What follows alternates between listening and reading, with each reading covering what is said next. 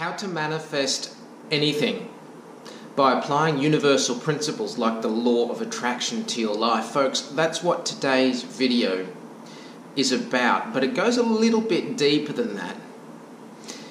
Today we're going to question the very core of what we are endeavouring to manifest so that we can move through a system and a process that will allow us to powerfully experience that in our reality. My name's Ben, welcome to L.O.A. Let's jump on into this teaching together.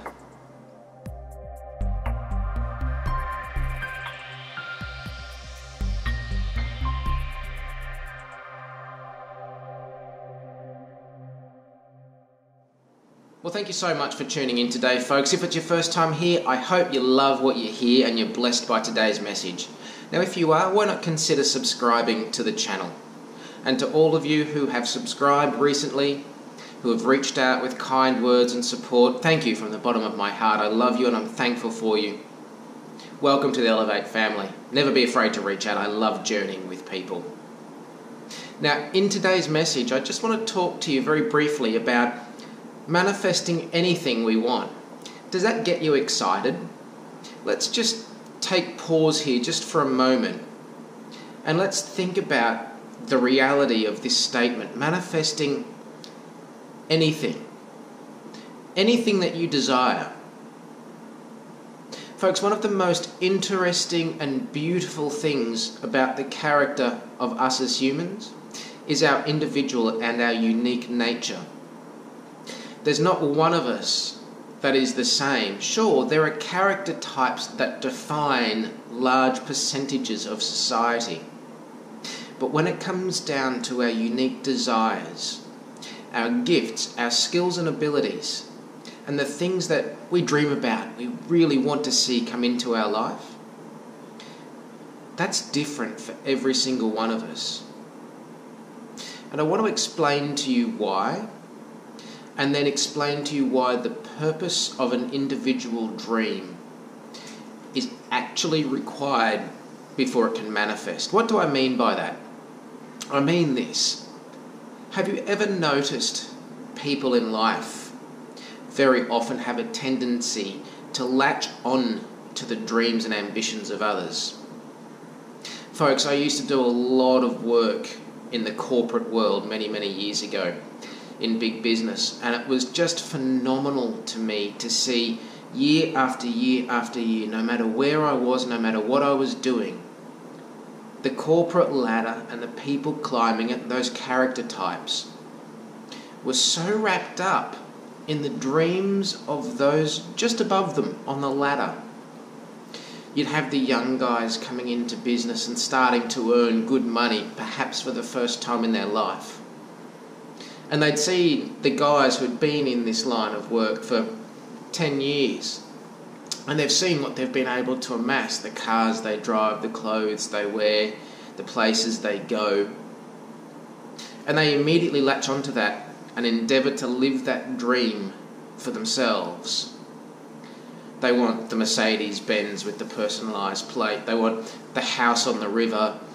They want the invites to the fanciest restaurants in town and the Rolexes as gifts from manufacturers and the corporate bonuses and all these sorts of things. Now, folks, can I tell you, there is nothing wrong with ambition.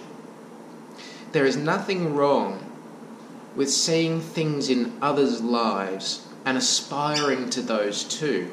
But, folks, there is something very wrong when we latch on to the dreams of others and try to apply them to our lives without an individual or independent thought.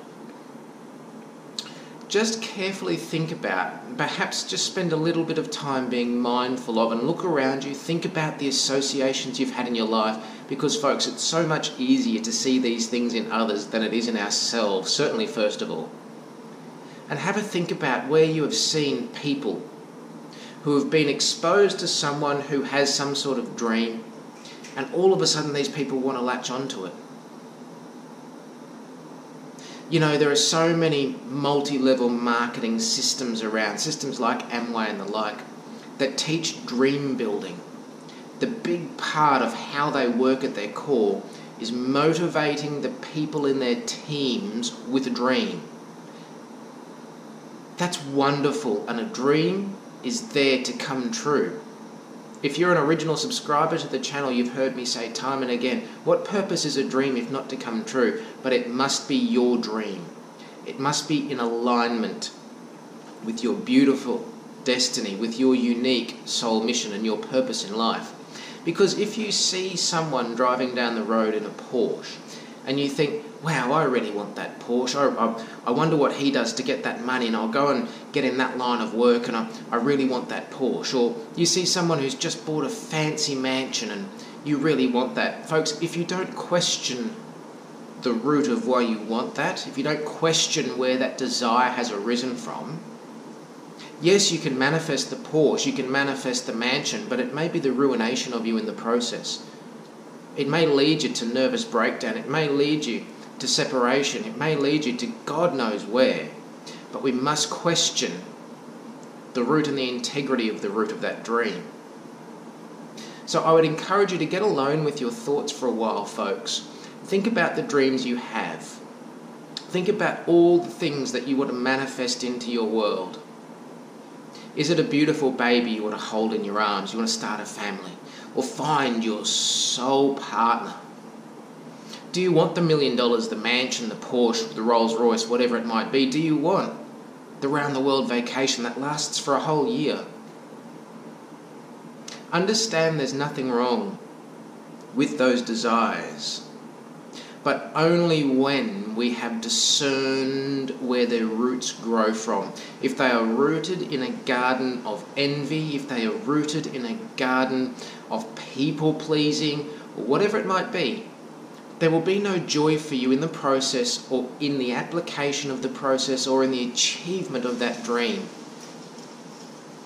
Do you understand that, folks? If this dream is not a dream that serves your soul mission, your higher calling and your purpose in life, it will breed nothing but discontentment and dissatisfaction, even at the realization of that dream. How many people have you seen, and I know for me, again, getting back to the corporate world, how many people have you seen who have climbed the ladder, who have gone in and said, yes, I see that person who's above me, who's been doing this job for a while, and they've made this money, and they've got this car, and this relationship, and this home. And someone goes and chases those very same things. It becomes a mini-me of that person. And they achieve all of those dreams, but it's never enough. In fact, it has to be more all the time, and there's this complete sense of dissatisfaction at all the wonderful things in their lives. Folks, it is appalling to live amidst the beauty and wonder of dreams fulfilled and yet be stuck in low vibrational energy. The only way to break through that, to see that dream manifest and manifest powerfully into your world, is to ensure that it is aligned with your soul mission, your higher purpose. Now, how do you do that? Well, it's very, very simple. Even if you have no idea what your purpose is, even if you have no idea what it is you're here for, you might just be meandering your way through life. Nothing wrong with that, folks. We are all on a journey. Find a dream. If you have a dream, hold on to it. And use visualization as the roadmap that will lead you to the manifestation. Take yourself out of the situation and meditate on the dream.